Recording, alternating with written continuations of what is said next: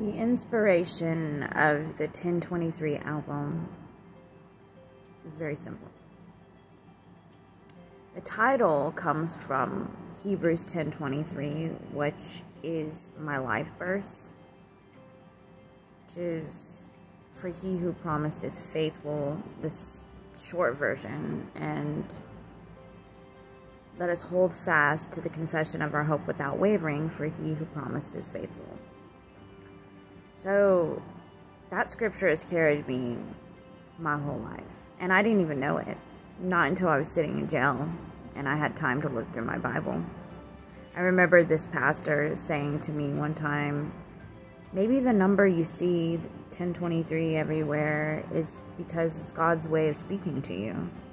And I never put much thought into it until I was actually just sitting there not doing anything every day.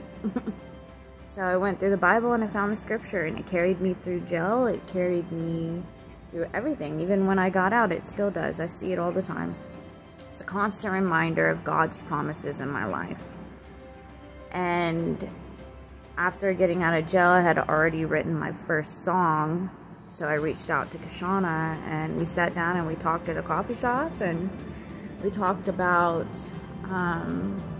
writing more.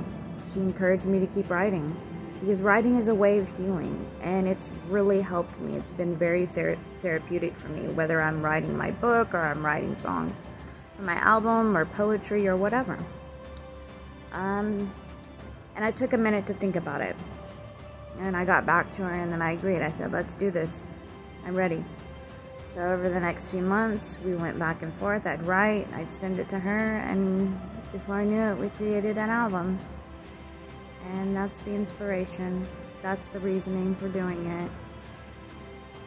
And I'm excited to share it with everybody, and I really hope that when this album comes out, that it touches people. I know that the songs that have already come out have helped people. I've had people reach out to me and tell me how much it's helped them, inspire them, given them encouragement. And it's just confirmation for me that I'm going in the right direction, and I hope that you guys will continue with me on this journey. Love you.